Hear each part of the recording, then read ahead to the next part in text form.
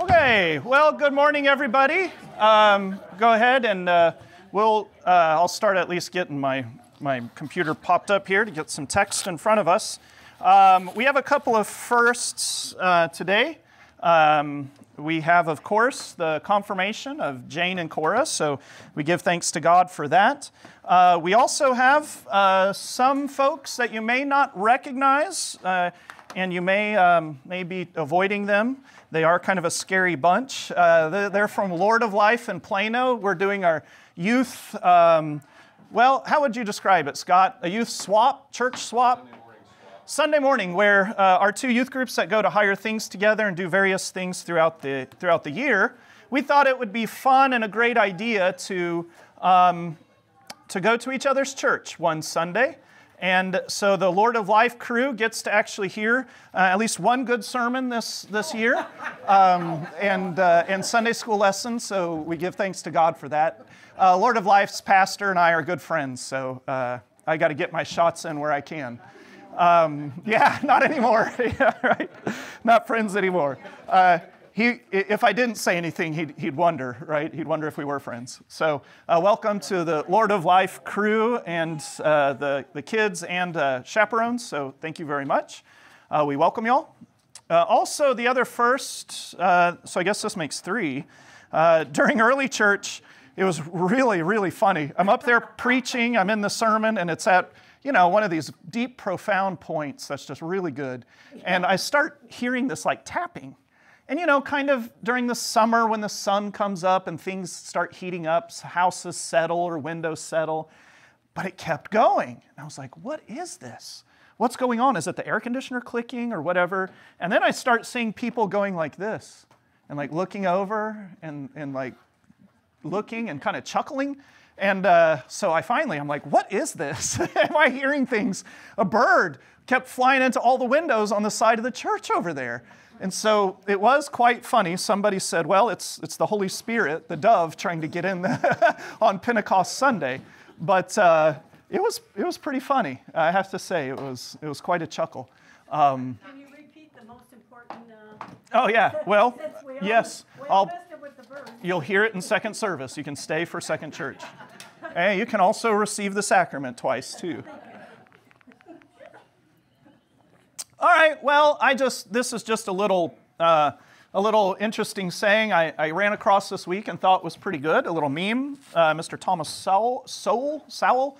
I have not read any of his books, but do know and have listened to some of his lectures and discussions and whatnot, so I know him to be an honorable man and very, very good at articulating some realities of society. And politics and economics and whatnot. And I thought this one was pretty good to put up this morning. Some of the biggest cases of mistaken identity are among intellectuals who have trouble remembering that they are not God. And this is going to segue us a little bit into our discussion today in the book of Proverbs. We are in Proverbs 30. Proverbs 30 is going to speak kind of to the one who becomes proud, the intellectual who thinks he's smarter than everybody else in the room. Proverbs 30 is where we're going to be. Yes, ma'am. Can you understand your... Oh, sure. Yeah, thank you. Thank you. That's funny. Good. No, I can't see. It's those new glasses. All right, so remember Proverbs 29 was instruction and guidance for a king or a person in authority. Let's just see where we ended with that to take us back there. At the end of Proverbs 29, right, it sort of closes there in verse 26. Many seek the face of a ruler, but it is from the Lord that a man gets justice. St. Paul echoes this in Romans 13, saying that, the authorities that we have over us are put there by God, right? So you kind of see this. You are seeking the face of a ruler, but remember, anytime you engage an authority or someone over you, you need to first approach them as a minister of God, St. Paul says in Romans 13. and to keep that in mind, that as seeking the face of the ruler, you shouldn't be seeking, right, to get your way by baseless celebration or by, what did we say? The fear of a man lays a snare, but there was another saying in Proverbs 29 that said, if you do this, you lay a snare before your neighbor's feet. Does anybody remember that? It was kind of profound in this discussion with authorities and others. If you do what? Do you remember what that was? Flatters. Yeah. If you flatter somebody, you are laying a snare before their feet, meaning the flattery could be taken in the wrong way, or it could be taken in the right way, and then you get special treatment. So this verse 27 is going to sum up Proverbs 29, intended there for those of authority and how we are to interact with them. Now, Proverbs 30 is going to change gears again a little bit. Proverbs 30 is going to, and I have a couple of notes here that I'm going to pull up. Proverbs 30 is going to speak about God's kingdom.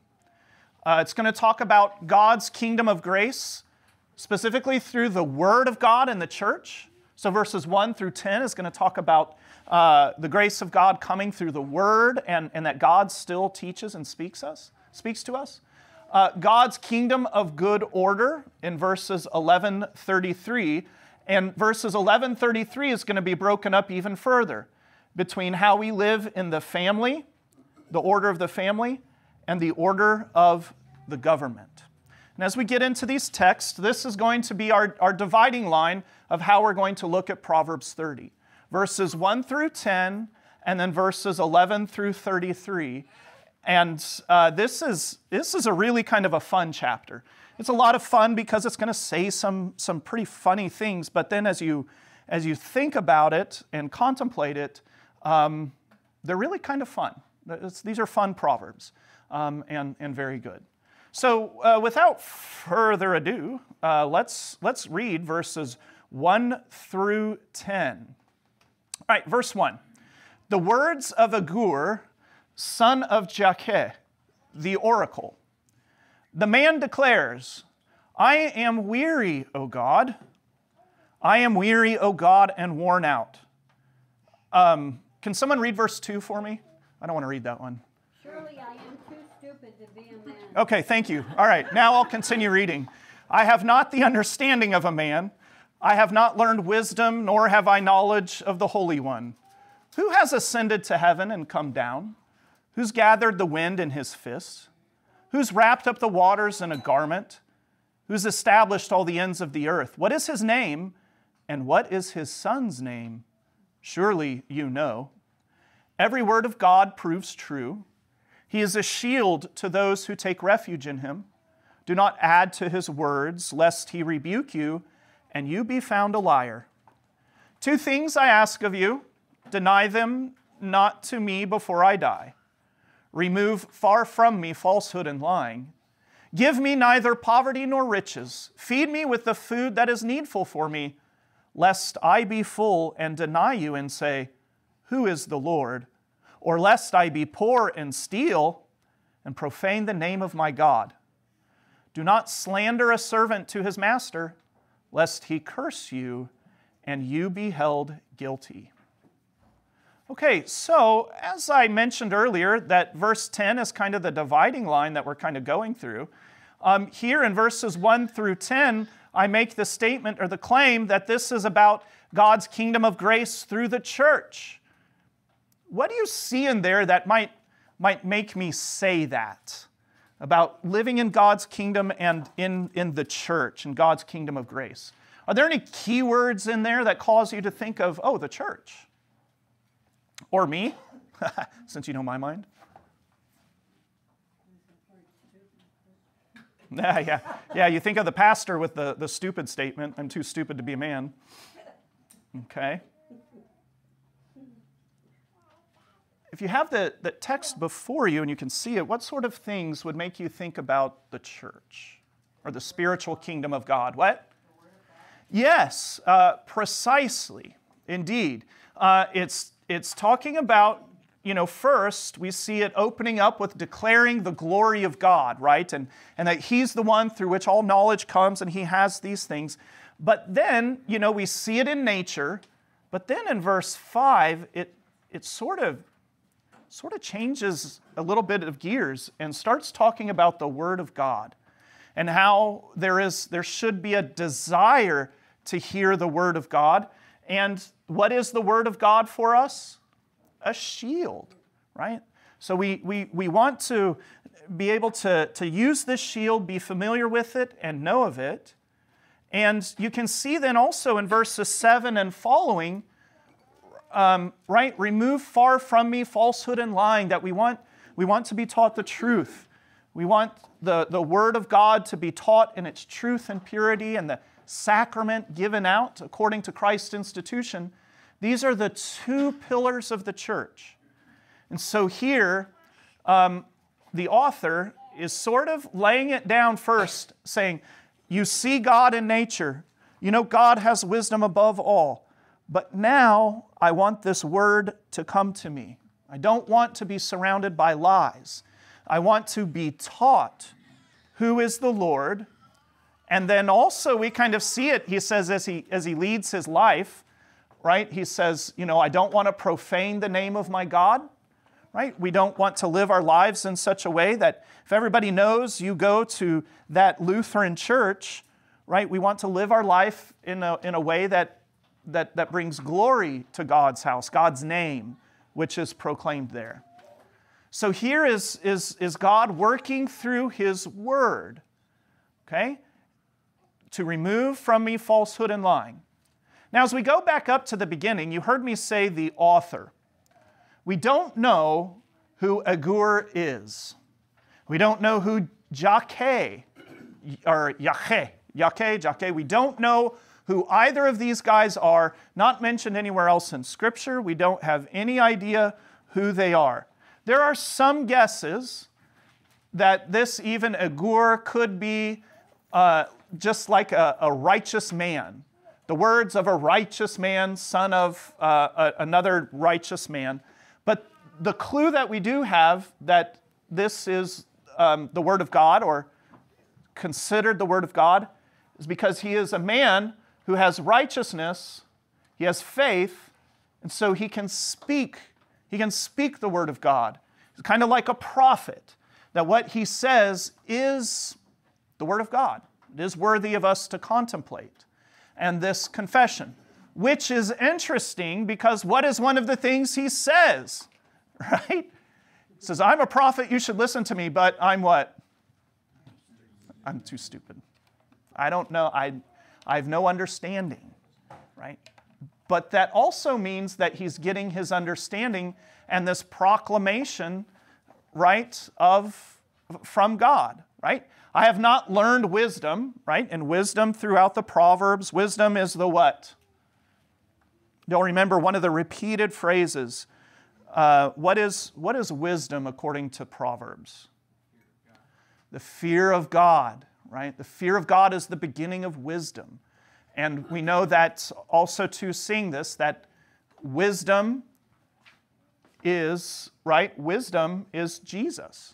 This is speaking of Jesus in the Old Testament. That wisdom, right? It's not just smarts, but look what he jumps to right after that. Nor have I knowledge of the Holy One. So in a sense here, he's saying, look, I don't know who the promised one is, the promised Messiah. I know God is going to send one. I know the Son of God. I know that God is going to interact in our society and nature in a way, but I don't know who he is because it hasn't happened yet. Christmas hasn't happened. Doesn't know. So here he's confessing and saying, look, I don't know who this embodiment of wisdom is going to be, but I can proclaim the identity of God as we know him now. And look at that verse 4. Does that look familiar? Who has ascended to heaven and come down? Y'all remember Jesus saying that? Right? when they're questioning Jesus' identity in the gospel, and he says, but who is the one who's ascended from heaven except the one who's come down from heaven? So a lot of these verses, and in this proverb in particular, are going to have some clues in the gospel and how Jesus speaks, but also in other parts of the Old Testament. Here in verse 4 and 5, in particular verse 4, now we're going to see kind of some of your, if any of verse 4 rings a bell to anybody. Here's your chance to show off. Sounds like the book of Job. Hey, there we go. That's right. In fact, it is so very close to Job that it is one of the cross references in our Lutheran Study Bible. If you're there, you see in Proverbs 30 and verse 4, the footnote down under chapter 30 right there says, see Job 38, 4 to 11. So Job, which comes before Psalms and Proverbs, right? Job 38, verses 4 through 11. Listen to this. And this is God speaking to Job. Where were you when I laid the foundation of the earth? Tell me if you have understanding. Who determines its measurements? Surely you know me. Or who stretched the line upon it? On what were its bases sunk, or who laid its cornerstone? When the morning stars sang together, and all the sons of God shouted for joy. Or who shut in the sea with doors when it burst forth from the womb? When I made clouds its garment, and thick darkness its swaddling band, and prescribed limits for it, and set bars and doors, and said, thus far shall you come and no farther, and here shall your proud waves be stayed. Here it teaches us to, in this Proverbs passage, to go through, verse 11. This speaking of Agur, it's like he's repeating what Job has said. So he has this knowledge of God. God has revealed to him even as he spoke to Job. So another connection to another Old Testament book or proclamation of who God is. He claims, I have no knowledge of the Holy One, but then right away he acts like he does. And that's why I kind of explained it or said it the way I did, that he can say, I know who God is. He has revealed to me these things about him, but I don't yet know the Messiah. I don't know yet God become flesh, the Messiah who's promised to come. So Agur, a righteous man, he has faith in knowing that God will send someone. And look at how confident he is. Look at this statement right here. What is his name? He's going to say God is going to have a name. This God, the Holy One, says, what is his name? Remember, and that's a big deal about Jesus, isn't it? When he's born, right? What does his name mean, Jesus? He will save his people from their sins. It's all this big deal about his name. And also, too, what is this name? What is his son's name going to be? Surely you know. So even as God sort of backhands Job, if you will, when Job thinks he can accuse God of wrongdoing, that Job knows the way of things, so here too in this proverb, it's kind of like Agur, the author, kind of saying, hey, who are you? Surely you know. Who are you to accuse God, right, of being wrong? Who are you? Every word of God proves true, a shield. Do not add, lest he rebuke you and be found a liar.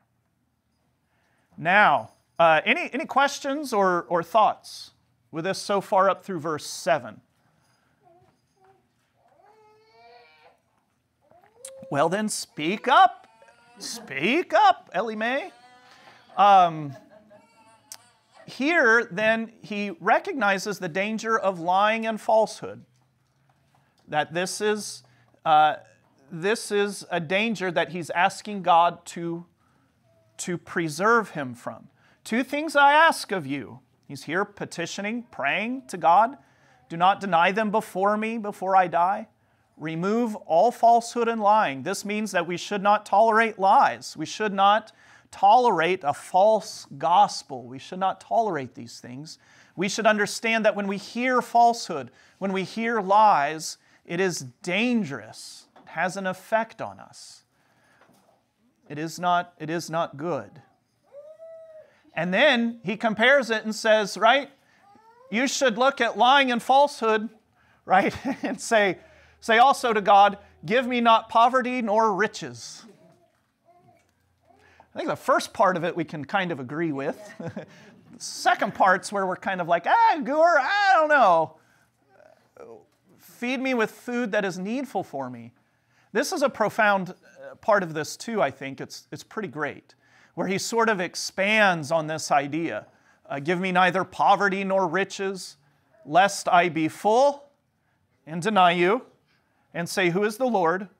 Lest I be poor and steal and profane the name of my God. So here he sort of points out this danger, that the answer is, when I was in college, I was an electrical engineering major, and I was a little conflicted on what I was going to do with my life. And part of the reason was because I said, well, you know, I know, and part of it's because I was lazy too, but I said, you know, I struggled with myself. I said, I know I don't want to be poor. And I kind of see that happening as I'm paying for college. I'm getting poorer every day. But then I also had this rub that I knew that I saw all around me, especially here in DFW, all the money and all the people who were not satisfied with all the riches. And I said, I went and talked to this professor, my counselor, I guess, and I said, you know, what do I do? Because I'm conflicted with studying to become an engineer. I want to make money, but I don't want to be rich.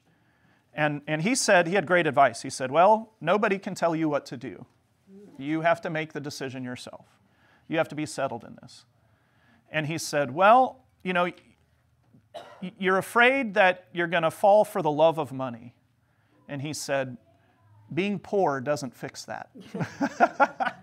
So here I was trying for an excuse to, you know, to turn away from this promise that the sciences give, engineering of wealth and prosperity, but also didn't, you know, it was this inner turmoil within me. And he said that, and that really helped me as a young college student. It was like, look, you know, you're gonna have that temptation whether you're rich or poor.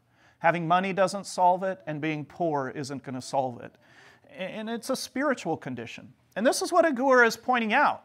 And he does it in a really faithful and good way, admirable way.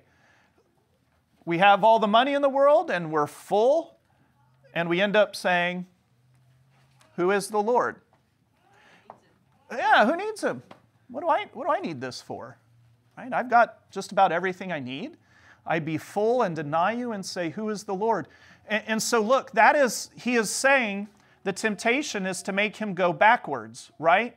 That he says this idea of once you have the faith, you can become so full. What do we fill ourselves on that causes us to question who is God? What can we fill ourselves on? Junk. Yeah, junk. Earthly possessions. Earthly possessions. Anything else?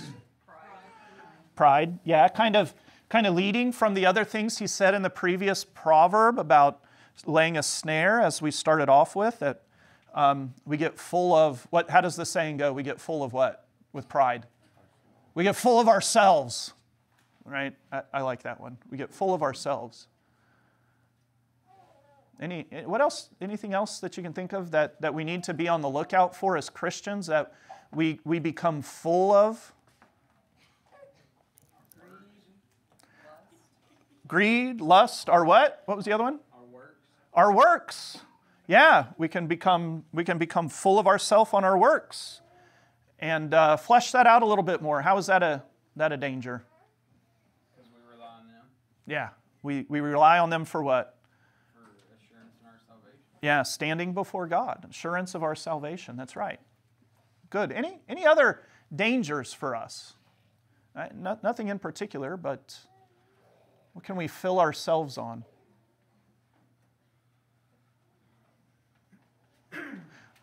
Okay, now the other side of that. Lest I be poor and steal and profane the name of my God. How can we starve ourselves? What's the other side of this equation? Starve yourself by not hearing the word. We can spiritually starve ourselves by not hearing the word, which he just spent time saying how important it is, and it does not lie. So we can starve ourselves spiritually of not hearing the word. Also, too, receiving the sacrament, right? That is a spiritual starvation, a gift of God that we can misuse. Surrounding yourself with people that do not believe as well. Okay, the company maybe we're in, current company notwithstanding. Yeah, I can see that, right? That how so? How do you? Because we're called to be in the world. So what would you answer to that? Obviously, you want to help and people turn to the Word of God. So I'm not saying don't surround yourself, but if you are not surrounded by people that have similar beliefs that you do on a pretty good standard basis, let's say you surround yourself by people all the time that are doing drugs and alcohol or whatever the vice might be, and not trying to turn that. Eventually, that will become okay for you. Yeah. If you have lack of faith and. So you're part of the world. You're in the world. Don't be part of the world. don't be not of the world. Yeah. So wholesome, maybe faithful community is important, right? We're told in the scriptures to encourage one another. So you can starve yourself if you aren't. There's all sorts of voices and things in the world, our radios, our television, our phones. If you aren't getting the good in, then all the other noise will overtake you. Well, in your sermon this morning, you said, Thank you. Can you say that again, please? you said, tell yourself I'm not going to sin today and see how well you do. Yeah. So, Yeah. that if you're not in the Word, if you're not surrounding yourself in the community, Satan, the liar, will get you to succumb to you're enough. Yeah, yeah, and also this idea of measuring, measure how much you take in, right? How much information from secular sources are you pulling in, right? What are you filling your ears with? You need to be filling your ears. Just think, our ancestors, how much information, literal sound did they take in compared to us?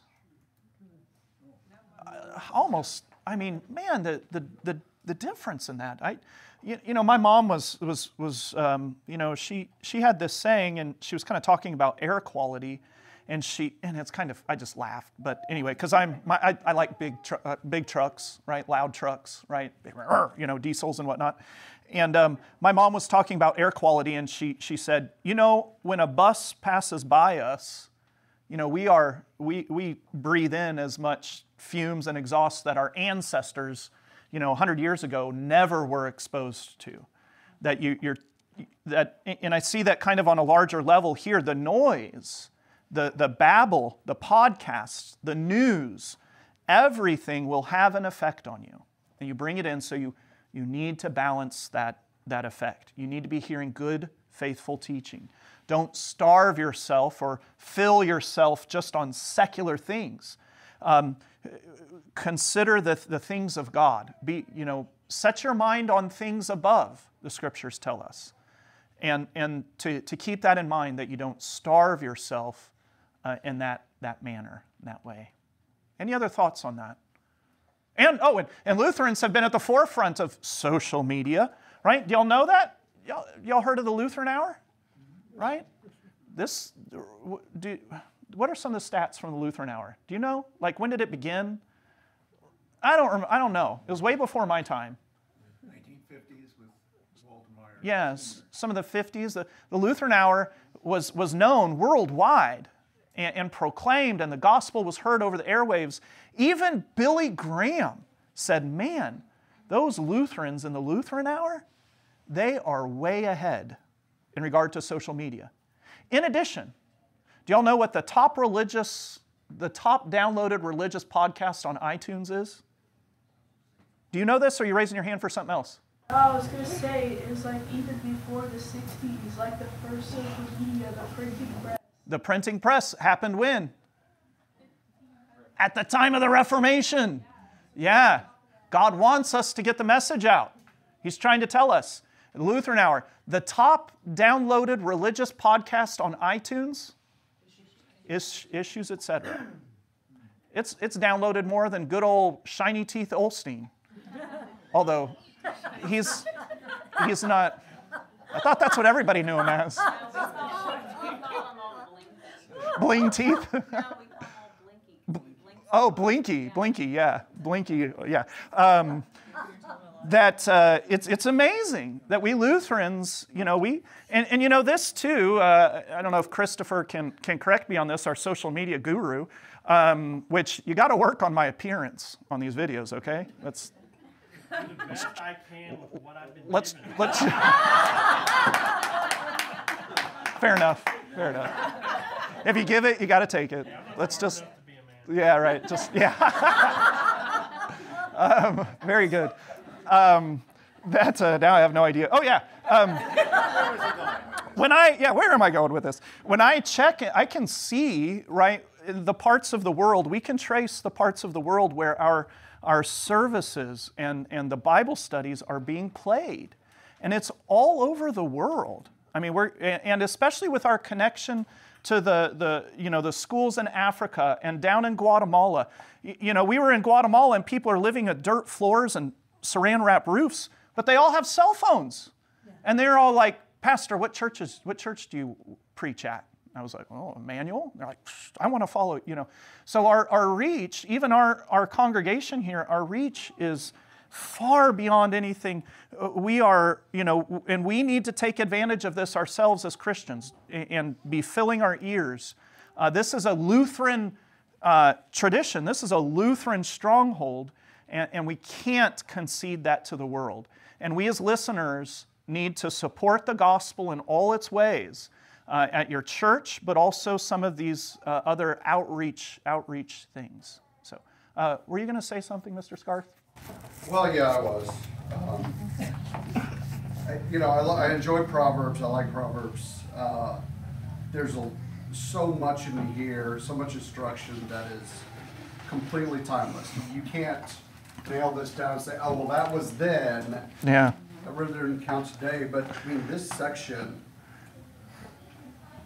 Setting the metaphorical aside, this is very much literal. Mm-hmm. Lord, don't let me go too far. Don't bless me too far one way. Don't starve me too far the other way. Because this speaks to human nature. Mm-hmm. And all you have to do is look around at our modern, progressive society in this country and around the world to see examples of the dangers of don't give me too much. Yeah. And see how far our country has slid. Yeah. Off the rails. Well, and that's what we tell our young people growing up too, right? Oh, you want to be rich, you want to be wealthy, you want all these things. You want to get a good job, right? You want to be successful in all the ways that the world tells you to. We need to remember to tell them, well, what should we tell them? Do we tell them that you want to be faithful? That it's all vanity. Yeah, it's all vanity. Yeah. Then jump into the other. Yes, absolutely. So how does Jesus teach us to pray? That verse 8. Give us this day our daily bread. Yeah, even see that. It's almost like it's the same author. Mind blown. What's interesting too when you're talking about everything that was just stated, like there was something I had to answer recently. It was like, what are the most important assets that you provide for your child? Mm-hmm. And I was like, the Word of God. Yeah. The foundation of God. And this person's like, well that's nice. And I was like, but I don't, the educational this, that, she wanted all these other things listed. And I was like, but honestly, it's the Word of God. That's the best thing I can provide for my child. And did you say good enough? I was like, oh, okay. Yeah. Did you say, well, bless your heart? I should have. I was like, yeah. Verse 10 there too, you can see that, and this also is part of the reason why this is considered the kingdom of God through the church, through the setting, right, too, because, we have it with Moses, right, that when God said to the people, he said, when you grumble against Moses, you're grumbling against me, right? So long as Moses is there, and Moses wasn't really even that great. I mean, he kind of, to get people's admiration and to follow him, right? But also too, then Jesus sending his disciples, and now as we, in the New Testament, we are reminded, says don't go after specifically the pastors, right? And the pastoral office. They are to give an account for you. They are to give a spiritual account for you, so don't make their lives difficult because that's of no reward to you. So from now on, if you want to talk to me, you got to first go through the secretary. Tell her all the problems.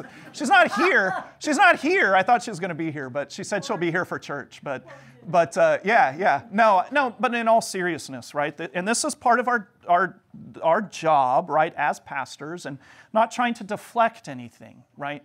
However, this verse here is another reason why St. Paul admonishes us to pray for our pastors and to encourage them, to lift them up, because they are to give an account for you before God. That's a real thing, and that's a good thing too, because think about this related to what we've been saying. All the noise that you hear in the world on TV and on the internet, and all these people giving you advice, is God going to hold them accountable for what they're saying to you? Are they accountable for what you do with what they say? The book of James says teachers will be judged more harshly. But they're spouting out all this stuff, putting it out on the airwaves, and the news and all these things. Do these people, are they saying this because they know that they're going to have to give an account for how they teach you and guide you? And our understanding in the Missouri Synod, too, as pastors are trained, we have this verse out before us as pastors, and it's ingrained in us, not that we're perfect. That's not what the Scripture says. But we have this understanding that we take very seriously what we say and what we teach, with this full recognition that we're going to have to give an answer, we're going to have to give an account to God, not only for what we've said and taught, but also those who've been under us. And that's something to think of when you're listening to teachers or advice, is secular advice and teaching is good. We need to have good professors, we need to learn things, but also know where to walk, how to balance that. Of saying, okay, this person is, they can teach me how to change a tire, but they're not accountable for my soul. They're not going to give an account to God before Him. Dave. Didn't he say those who are in authority they're going to be judged at a different level because they're put in authority by God? Yeah, absolutely. Yep. With authority, to whom much has been given, much is expected. Authority always has an amount of accountability, right? Who has the authority to create life? Husband and wife. If you follow the 10 Commandments, it's kind of a guide on who has authority in various places, right, in the course of our human life. He taught the Israelites when they said, we want a king. You want a king? I'll give you kings, right? Yeah. Okay, well, yes, Jessica. So how do you kind of marry that concept with the New Testament where it talks about, leading children or little ones astray and leading them away from the truth, where, it's better to have a millstone tied to your neck? So is that just authority figures or people who influence children, or the idea that robbing somebody of the Word of God and that knowledge of salvation is damning? Yeah, I think it's all of that. I think especially in context, Jesus says, whoever causes one of these little ones who believe in me to sin. So anybody, and it can get taken pretty far, and as parents, we have to be, very careful of who we put our children under. Who is teaching them, and then making sure that we do a good job of talking with them and hearing and letting them tell us what they're learning and picking up. Because even as a teacher, I'll ask my students, say, what did I just say? And I'll be like, no, I didn't say that. I didn't teach that. And a lot of times the fault is with the teacher. But I think it's all of those. Anybody who would cause a child to sin, and especially, look at this. Look at what he does in verse 10 then. Especially those who would teach their children to rebel against their parents. This is something that is, the Bible does not mince words with this. You rebel against your parents, that is wicked. That is something that God does not play around with. Now, with children, right, and where their parents, we come at it from a place of love. But if children continue to rebel against their parents, then they're going to incur the wrath of the authorities who don't come at them from a place of love. Does that answer your question? It's kind of long-winded. I'm sorry. That's a good answer, and you can even stretch that to technology in places where their lives could be polluted by those who do not have their best interest. Yeah, and they have no responsibility. They have no accountability for what they're saying and teaching and giving.